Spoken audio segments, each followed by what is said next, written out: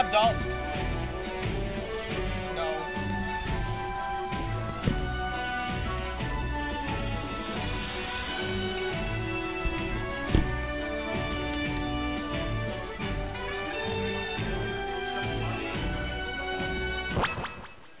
Three, two, one, go!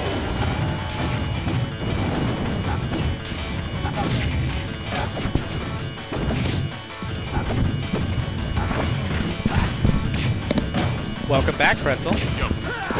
So, Darkwolf has been talking about how much he wants to face this Bowser with his Ganon. Yeah, I can see that.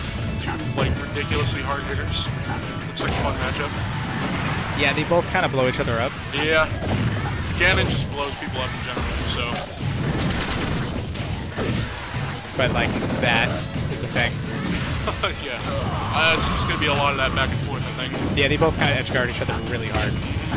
Bowser in particular is just really good at edge guarding. Yeah.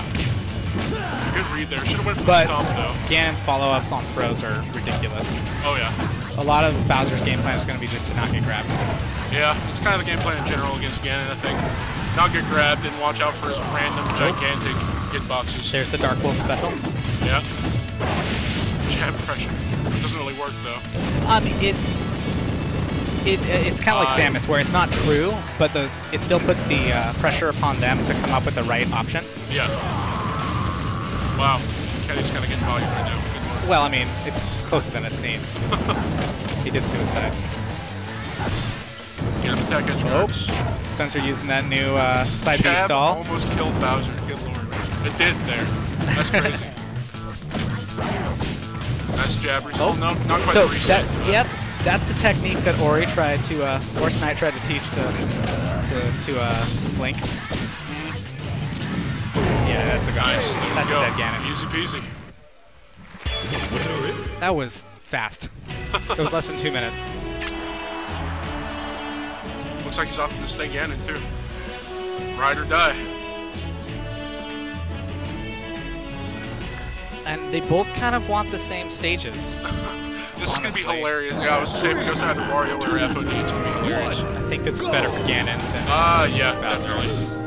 The platforms can be a little frustrating to use with Bowser. He can't like do the wave drops as easily, and he just wants consistent heights. Yeah, and the low platforms are really nice for Ganon. Sharking with up airs and all that good stuff. Ooh, nice Mostly touch just up air. Oh, wow. Just hold ledge, but I mean, that was tricky. I was so sure that he was confident he was going to get it first.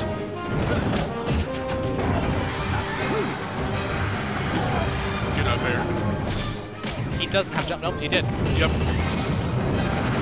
That rolling fortress is kind of surprisingly difficult to edge guard for a lot of characters. Goes good distance, has really good hitboxes though. Did not notice he was over 100. Down It's throw gonna cost there him. at like 140. On a heavy, that's crazy.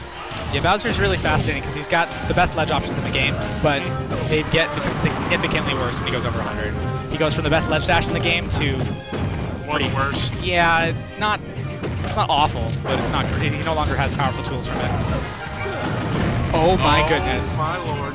That pullback is so good. That was like 50% of two moves. Because what?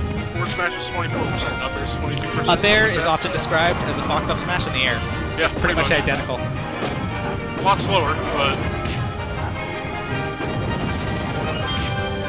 Yeah, but can you L cancel an up smash? That would be kind of broken.